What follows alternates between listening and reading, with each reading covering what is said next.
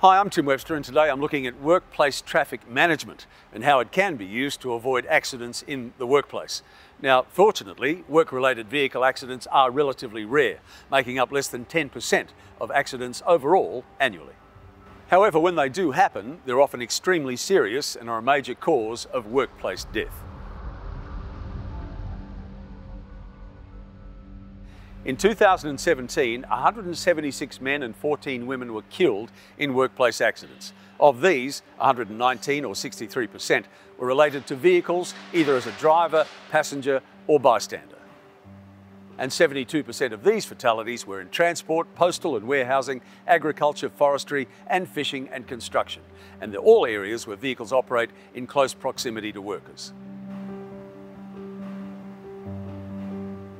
In addition, the median time off work after an employee was seriously injured in 2015-16 was 5.8 weeks, and compensation payments are rising. And that's not taking into account injuries not requiring time off work, damage to vehicles, stock, machines and workplace infrastructure, repairs and maintenance and administrative time. There's also the very real possibility or probability of work cover investigations and legal proceedings. Even though the workplace fatality rate has halved since 2007, Safe Work Australia's Australian Work Health and Safety Strategy 2012 to 2022 aims to reduce the rate of serious injuries by a further 30% and fatalities by 20% by 2022. And supply chains and networks have been identified as one of these 7 action areas. Aiming to reduce these figures, Safe Work Australia has produced a workplace traffic management guide that includes checklists for traffic hazards and traffic control measures and specific guides for warehouses, construction, shopping centres and events.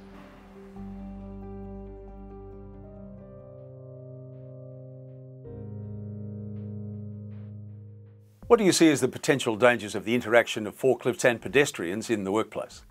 The clearest danger is of a pedestrian being killed or seriously injured if they're struck or hit by a forklift.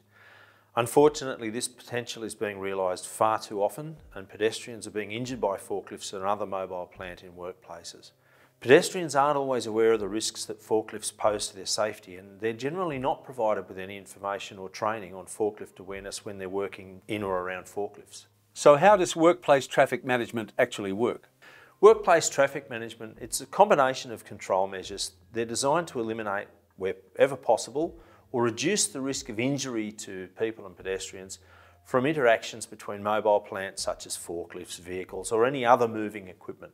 Traffic management controls need to be tailored to suit each workplace, and they need to be developed in consultation with workers. Controls always need to consider the activities being carried out, such as loading and unloading of vehicles, times of operation and all those considerations, to ensure that the risks are adequately identified. Controls can include physical controls such as barriers, exclusion zones, speed limits, induction and training of people, signage and the safety of customers and visitors who arrive from outside the workplace. The control measures implemented should be in line with the hierarchy of controls. So is workplace traffic management mandatory in Australia? In short, yes. The longer answer is, under work health and safety legislation, it is a requirement to manage the risk to health and safety of people in a workplace that arise from any identified risks. The risk posed by interaction of pedestrians and moving plant, and that can be vehicles of all sizes, forklifts, any other mobile equipment, it's quite clear and it's resulted in a number of injuries over the years.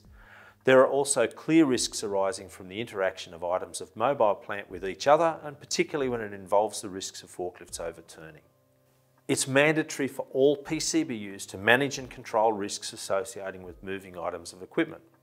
There's some excellent guidance material available which provides comprehensive information on traffic management, and as the regulator, we're always willing to provide further information and answer any specific questions people have on work health and safety matters. What would be the consequences of failing to implement a traffic management policy? Well, consequences can include death or serious injury of people, and that's whether they're workers, contractors or visitors to the workplace. Serious incidents must be notified to the Work Health and Safety Regulator, and an investigation could be undertaken by the regulator.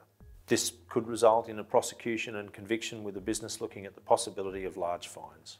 What is more important, signage or physical barriers?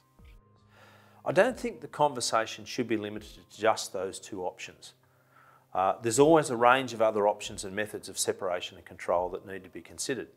However, to provide an answer to that question, it really depends on the specific risks you're trying to control. Where you're attempting to provide a separation between pedestrians that they're in the vicinity of moving plant, then physical barriers will always be the preferred option.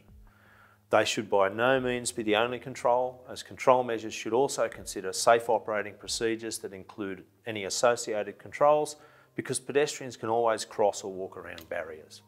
If you're trying to implement a driver safe zone, both physical separation and some signage to identify the zone for drivers not familiar with the site can play an important part.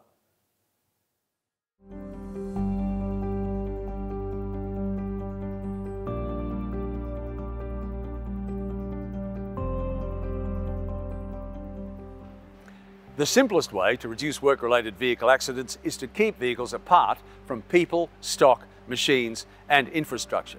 So, special consideration has been given to places where vehicles and people operate in close proximity. These include such as loading and unloading bays, parking areas and pedestrian crossings. It is also important to consider procedures such as reversing, manoeuvring, turning blind corners and negotiating bottlenecks. The guide lists 4 major steps. Find out what could cause harm, assess the risk, take action to control the risk, and check your control measures. The guide also gives examples of traffic control measures including overhead walkways, permanent high impact and low impact barriers, temporary barriers, and walkways marked by painted lines and bollards. Now, each of these must be fit for purpose, and each has upfront and ongoing costs and provides greater or lesser protection from accidents. In addition, administrative controls such as scheduling delivery times and installing warning signs and personal protective equipment such as high-vis clothing can be used in conjunction with all of these. The guide makes it clear that operators of facilities need to consider all possible control measures and decide on those that are reasonably practicable while acknowledging cost constraints. The bad news is that this lack of specific direction appears to have led many Australian companies to take a least cost approach to workplace traffic management, an approach that still leaves the workplace in danger. Because while painted lines and temporary barriers do provide a visual cue for segregation of vehicles and pedestrians, they really don't provide any protection against a runaway forklift. Stay tuned for episode 2 and I'll tell you exactly what I mean.